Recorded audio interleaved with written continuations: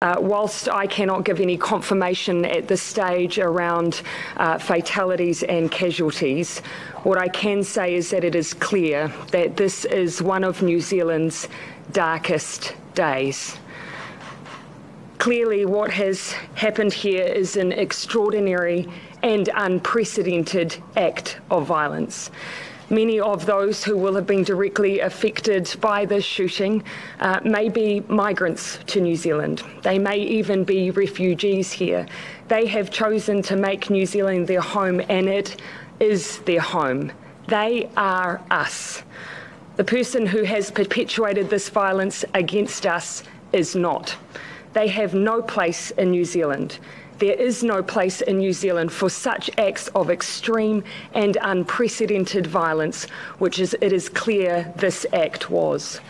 For now, my thoughts, and I'm sure the thoughts of all New Zealanders, are with those who have been affected and also with their families. My thoughts also to those in Christchurch who are still dealing with an unfolding situation.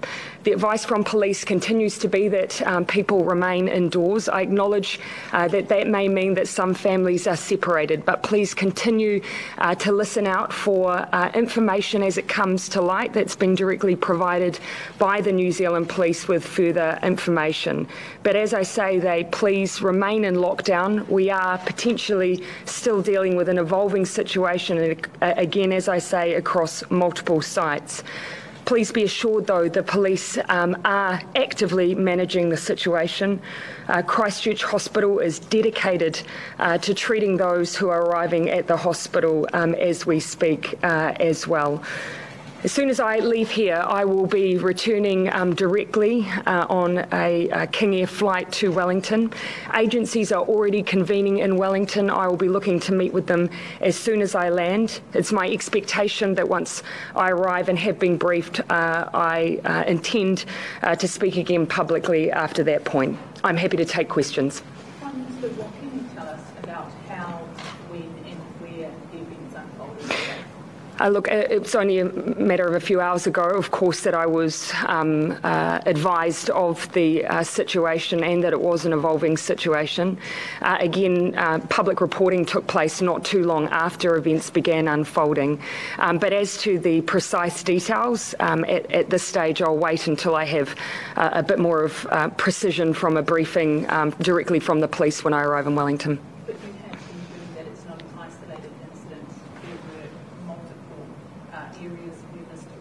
At the moment, the police, although they have stated that they have one offender in custody, they have advised that there may be other offenders.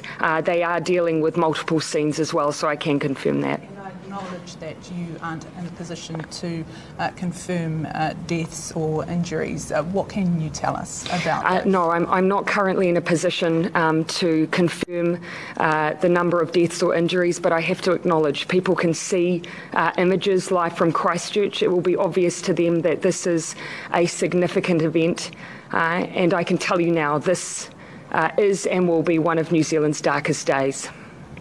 What do we know about the offender, if anything? Is there any confirmation around age, ethnicity, or even nationality? I'm not in a position to give those details at this stage.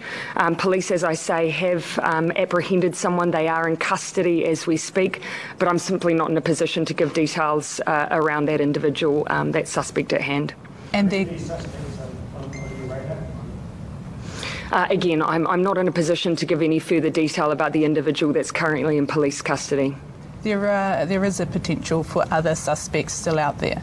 At this stage, the police are continuing to advise those who are in the area to remain indoors. They have said that they could be dealing with other offenders. That's why they, of course, are taking the approach of ensuring people's safety.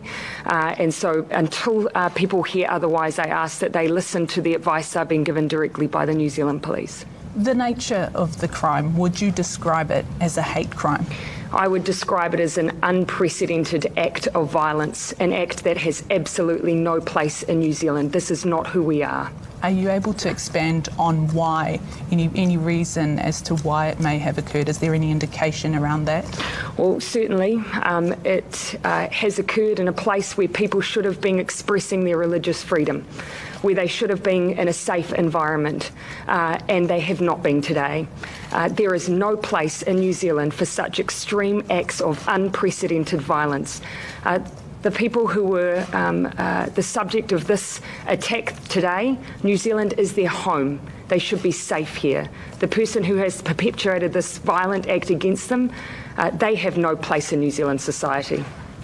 Any other questions? I'm quite keen to get to Wellington now, so if you'll excuse me, I'm very happy to update you again once I've met with agencies upon my landing. Thank you.